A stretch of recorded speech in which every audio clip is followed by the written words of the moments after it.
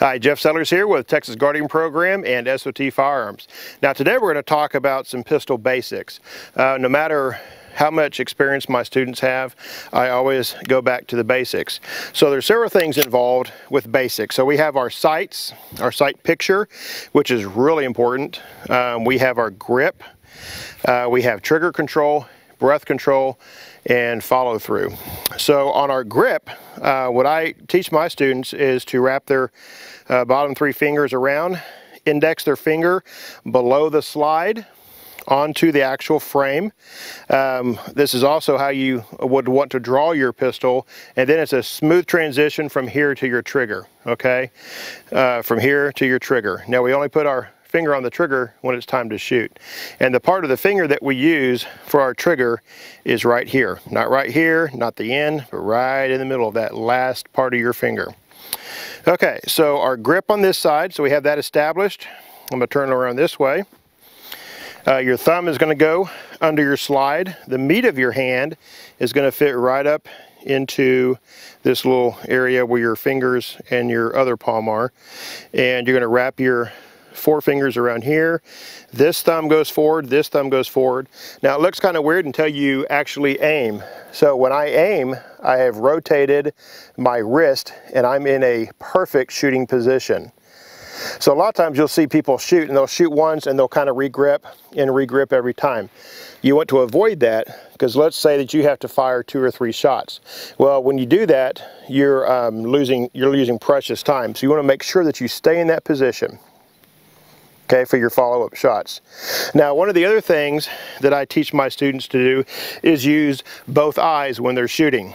Now, we all have a dominant eye, but using 2 eyes is better than 1. Now, it does take some practice because you might see 2 sight pictures. So you're still going to rely on your dominant eye, and you may see a fuzzy picture of your target, but you also want to rely on your dominant eye. Using that other eye is going to help you focus in and make better shots and quicker shots. It's going to allow you to make better target acquisition. So I always encourage people to use both eyes when they're shooting a pistol. When we do shotgun shooting, that's how you do it. With a rifle, it's a little bit different if you have a scope or a peep sight. So one of the things I want to talk about is breath control. Now, you may have heard that you hold your breath or let out just a little bit and then fire.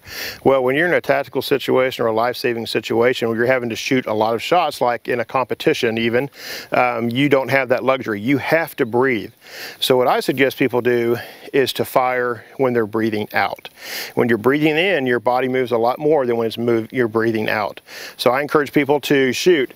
Breathe in, boom, boom, boom, boom, boom, boom, boom, boom. So when you're breathing out, you'll find that that's going to give you a lot better platform, a lot more accuracy, and a lot more steady than holding your breath or shooting when you're breathing in. Now, one of the other things we're going to talk about today with handgun basics is your stance. Now, there are 2 different types of stances. We have the Weaver stance and we have the isosceles stance. Now, the Weaver stance is an older stance that older police departments and even the military used. And basically, if you've been in martial arts, you take a front forward position like this. You basically make an L. You're going to reach out. This arm is going to be straight. Your rear arm is going to be bent just a little bit. You turn your body sideways, and then you can fire. Now, the problem with this stance is you're relying on your muscles in this bent arm to hold your firearm. Now, the stance that I prefer and I like a lot better because it allows you to move if you had to turn beside you or behind you is the isosceles. So basically, you're making an isosceles triangle with your feet and your handgun, okay? So from this position, you're going to come up and out. Both arms are fully extended. Both of my eyes are open. I lean over, kind of stick your rear end out just a little bit, crouch down a little bit, and this is a very, very stable platform for shooting. So I encourage you to try both of those positions. Shoot whatever is more comfortable for you. Don't let anybody tell you to shoot a different way than what feels comfortable to you. If you can make it work, then more power to you. But we also want to shoot safely, and we want to shoot often. Take care.